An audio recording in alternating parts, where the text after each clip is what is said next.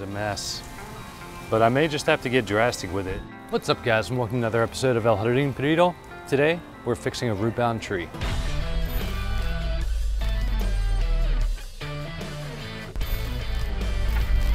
All right, so some friends of mine gifted me a white sapote, and as you can see, it's really root-bound. It's in some pretty bad shape. I have to kind of get it out, shake things off, and investigate first, but you can see that parts of it are, dying on top, and I have to investigate to see what kind of root prune we're gonna have to do on this. So as you can see, it was not only root-bound, but it looks like the soil has fallen down, exposed some roots, and there seems to be a lot of damage, lots going on. I know most of the time white sapote is grafted onto Osage orange, and I'm not really sure if this was grafted or not. One thing I could kind of see is maybe the indication of a cleft here, which would mean that would be rootstock. I'm not going to worry about it too much. I'm just going to get down here, investigate, and see what kind of problems we're having. Another thing you can see is some death here. Everything on top looks okay. And then another part of me is wondering if this union here might be a graft as well, but bark-wise, this all looks like sapote. So my main focus is cutting off anything dead on top, giving it a chance, looking at the roots, seeing what we can do down here. There may be a little die-off after we take care of the roots, but we'll see what we can do. So the first thing I'm gonna do, by the way, this is a Redland white sapote. First thing we're gonna do is try to shake off as much dirt as we can.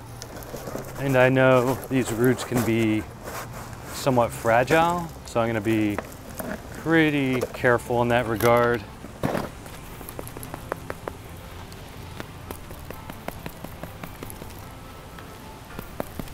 Just kind of patting, shaking, seeing what we're working with.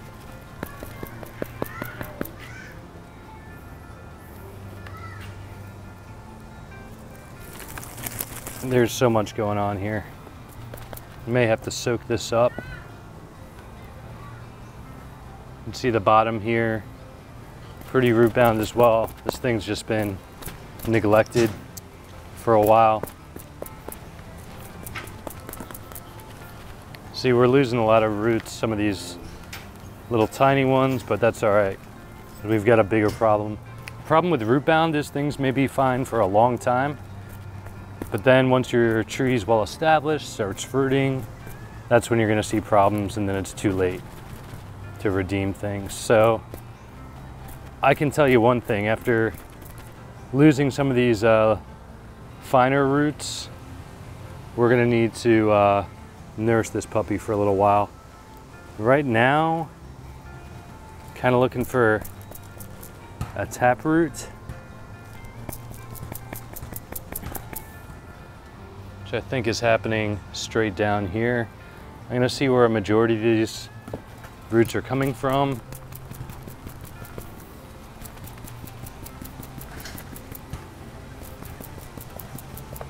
You can see we already had some rot. All right, so I'll bring you guys in a little closer here, but this is what we're working with, kind of trying to meander around. I think what's happening is a lot of this, I'm trying to see what the tree's actually utilizing, but I may have to see what wiggles and prune accordingly. If I see anything dead, kind of the same. This is a mess. But I may just have to get drastic with it. And things like this, that's just gonna choke it off right here. So yeah, it's kind of like a bonsai tree at this point. It's just insane. But yeah, I'm just gonna start snipping and seeing what I can find as I prune off more. Pieces like this, just, that's just terrible. They were roots, the soil receded, it started to kind of bark up, and then it's getting damaged too. So that's the beginnings of rot there. So yeah, let's just snip, snip.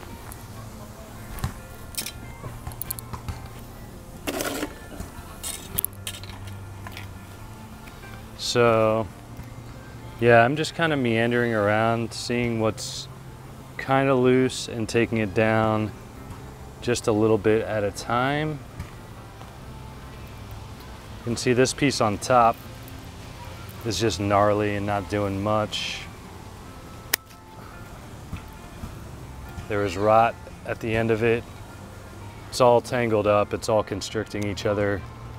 It's just bad news.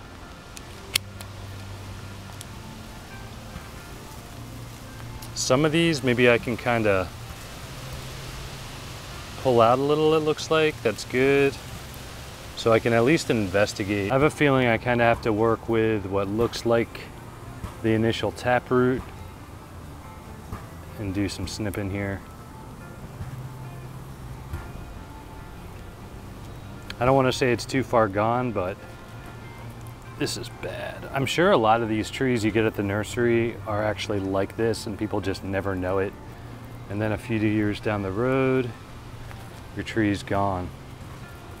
One thing I'm kind of noticing, some of these roots have kind of, you know, you have parts of a tree crossing each other, they'll eventually merge together. So it looks like they've made some joints, which could actually help in a way, because I can prune off some of the constricting stuff. But let me just investigate a little further, see what I can get away with snipping. It does have a little bit of pliability, so I am able to,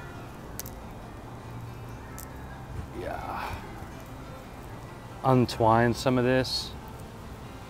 So I'll see what that'll free up. One of the bigger problems I'm seeing is this guy going all the way around. I'm just gonna start pruning that because that's already a huge problem.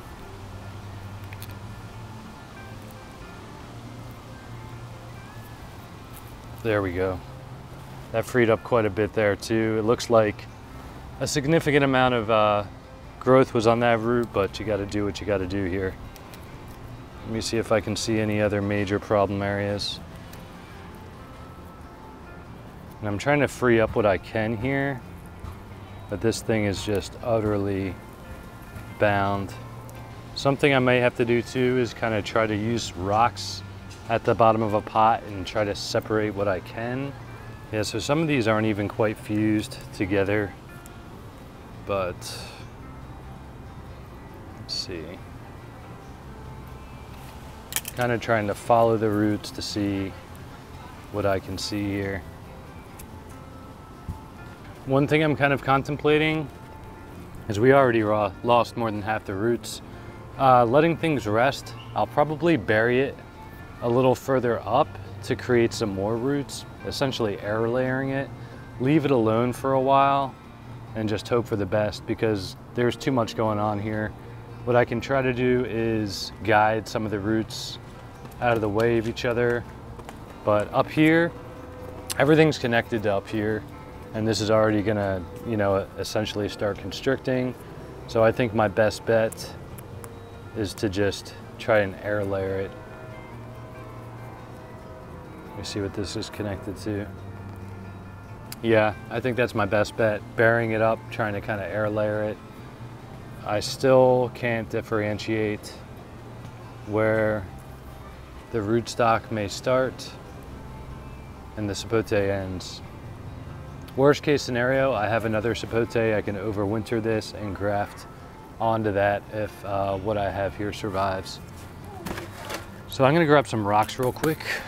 So I got some rocks here.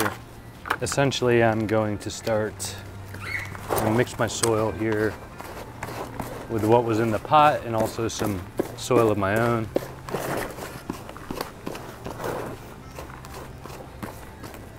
This was anything like one of my last transplants. It's gonna take a while to bounce back with that root loss. The roots are really fragile. So take note, it's very important to prune root prune, do all that stuff, make sure it's not root bound before you get it in the ground and start establishing it. So we're just gonna get the pot filled. I'm kind of sizing things up to see, I mean, it may have to start touching the bottom if I want to bury it up. And I'm going to use these rocks to kind of push some of these roots aside. Use rocks in the dirt. And I'm just kind of prying them away from the rest of the bound root, hoping that'll help. And then we're just gonna bury it in. Of course, before I get too far, well, after the video probably, I'm gonna give that a real nice soak. And the only real problem I see is up there. There's a little bit of die off on the side here.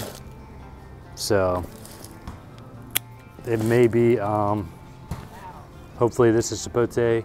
I'll know a little better once I see some leaf growth, but it is still alive. But like I said, it could be that that was the graft union down there, and we'll see. But as for now, we're gonna soak that in. I'm gonna keep it in the shade. I am going to overwinter this in the greenhouse so that it has a fighting chance. And that's about as good as it gets. Whether this is successful or not, the video's main thing was just to observe what was root bound, attempt to do something about it, see what you can do, see what kind of options you have, see what kind of repercussions there are of root bound. As you can see, a lot underneath was rotting out and stuff, and all the constriction, and it's affecting the top as well. So if nothing more, just a little something for you guys to learn from. All right, well, that's gonna do it for today's video. As always, thanks for tuning in. Until next time.